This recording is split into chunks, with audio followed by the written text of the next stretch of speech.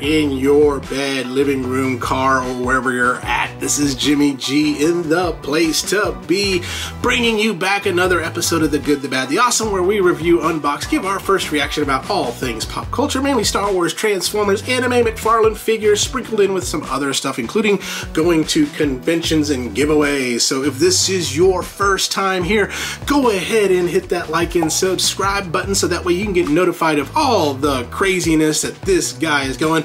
I am ready for Christmas. I've got my Clark Griswold button-up shirt on. I am ready for one of my favorite holidays because it's all about giving, and I love to give stuff away, but that's not what we're here to talk about today.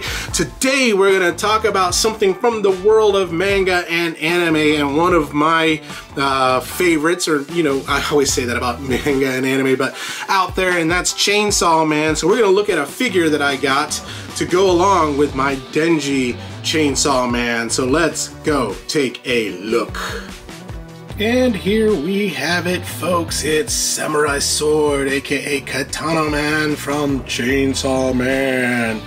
This is a really cool looking figure, and I am so excited to open it up. This is by SHFiguarts. I have a few of their figures. I even have the Chainsaw Man figure, which we'll compare him to as well, made by Bandai. And so you can kind of see from the packaging, here's the front.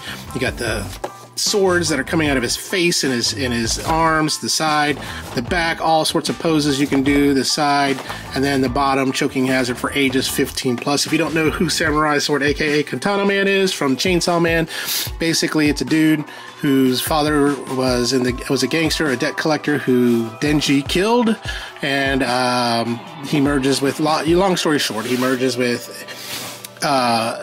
a devil, and he becomes this. And so, as you know, with anime, it's either devils, it's either spirits, or someone who's depressed over a girl, or a combination of all three. And so we're going to get this one out of the box and take a look at all that comes in the pack and get that going right now. Out of the box, Katana Man. And is he so cool looking? I mean, look at that.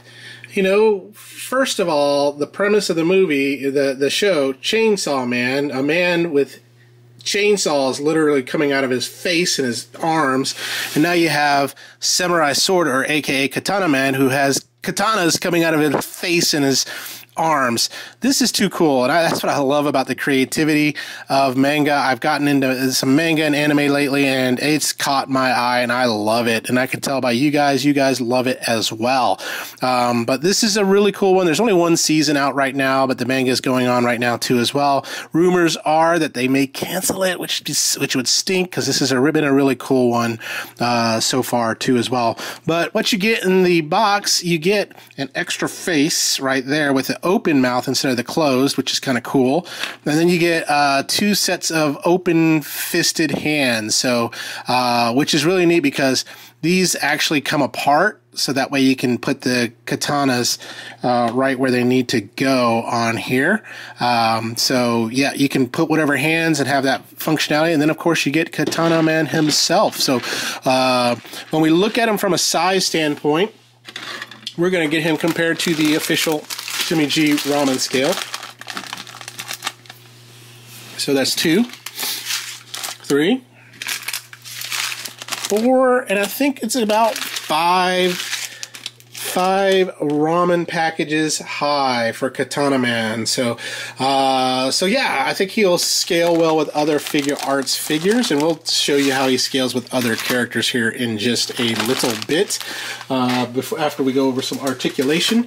But overall feel, I love the plastic. The cape is a soft plastic. Everything else is really nice. It looks like you got some really great joints and stuff in here that you can have some really cool posability and some really cool detail. So let me bring him in a little closer, pop my camera up a little bit more, and bring in some more illumination, so that way we can kind of get a better look at this guy. So yep, there's that face, that bloody face. Look at that. Look at that detail right there. That is so cool. Now, when you get into premium figures, Figuarts is kind of going to be one of those more premium figures. You're looking at $50+ This guy, I was able to get a good deal at Box Lunch because I had some lunch money. and was able to pick him up for on the cheap using my lunch money, and I had some rewards dollars. But normally you'll find him anywhere from $60 to $80 on that. Now Figuarts, and then there's Goodsmile, and then there's Figma, who has some really cool figures too as well. As you all know, Anime Heroes, they're the $19 figures. Those are the ones that, like, if you just want something cool but on a budget, you can get those. Figuarts are going to be a little bit more of your collectible, more posable figures, but really cool detail on the hat, things like that. You can kind of tell with the cape and the suit. I mean, just pretty simplistic black, and with the gold there too as well. But the hands, man, I'm telling you what, that's what's really cool. And if you want to replace the face, it's pretty simple. You just pop off the head, and it should, you gotta kind of pop that part off, so the chainsaw part, and then you pull that part off, and then you put on the new head there, and put on the new katana, put the katana back on, and then we'll pop this back on like so. And now I've got the open mouth, and there, but that, look at that, that's so cool.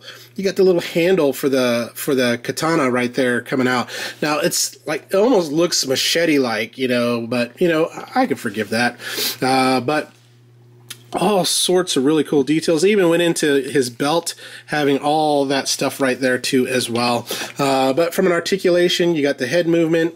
You have the two ab crunches, the top ab and then the bottom ab there too as well, that you can crunch, and you got the top half that can rotate and the bottom half that can rotate, so you can get his body into some really gnarly poses.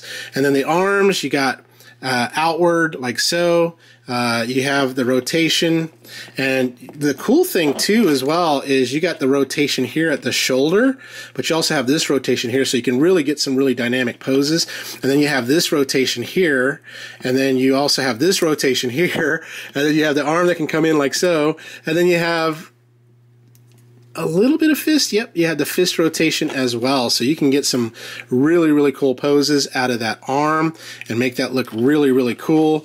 And then the legs, you do get the Jean-Claude right there, and you do have the rotation here as well, that you can go all the way around. And the feet, you do have rotation too. And then the knee, you do have more than a 90-degree bend on that too as well. And then the foot, you do have that piece that goes like so, and that foot has a lot of good rotation. So you can really get this guy in some really cool poses and really reenact some of the scenes. There's this one scene where he's like squatted down and like just getting ready to like charge at Denji, and I'm going to see if I can get him posed like that. And if I can, I'll have it in the after the video, where you know you can see all the different poses that I have them in. But overall, just a really detailed, really cool looking bot. Not bot. I'm so used to Transformers. A really cool looking dude. Now, if I want to change out the hands, all you got to do is just pop the hands off, and just pull that off. Pull this off right here. And then you just put on what hand you want to put on, like so. So we'll throw this one on here. This one's kind of cool. And so we'll put this part in first.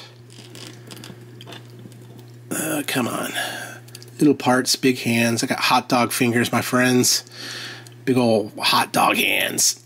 There we go. And then we'll throw this part, this other half on. And you squeeze those together. Yeah. I'm not a good squeezer. That's what she said. Anyway. Come on. Anywho, that's the general gist of it. You can get these hands on. I got such shaky hands. I need to get checked out for that, right? But, yeah. There we go. There we go. Got the hand on. Now we got this gnarly looking hand there, which looks kind of cool. I think I'll probably keep him with his fist hands, though. That would be the way I would want to kind of keep him posed. But let's do this. Let's get him compared to some other figures that I have there, and then we'll give you some of my final thoughts on Samurai Man.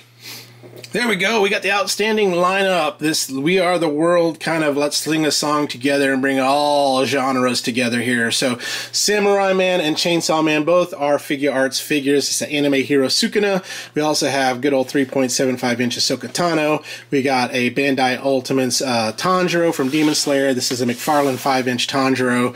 Black Series Mando. Of course, 7-inch McFarlane Batman, and then one of my favorite new bots is Bludgeon from Transformers, and so you can kind of see how he kind of scales relatively with the figures. I think he scales all right with the anime heroes, and of course his own kind, and probably the 6-inch Black Series. But yeah, 7-inch will be a little bit too big there, and of course, if this really was scaled, Bludgeon would be like huge on that. So let's get back together and talk about some of my final thoughts around Samurai Man.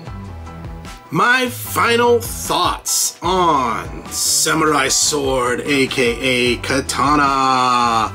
Mr. Katana! Katana! Can I say that different ways? Katana. Katana. Katana. There we go. Machete. Machete Man. I dig it. I love these figures. If I had an unlimited budget, I'd have all of them. There's one more. There's Power, which I need to get, which is very, very another cool one, which I will have that in my collection.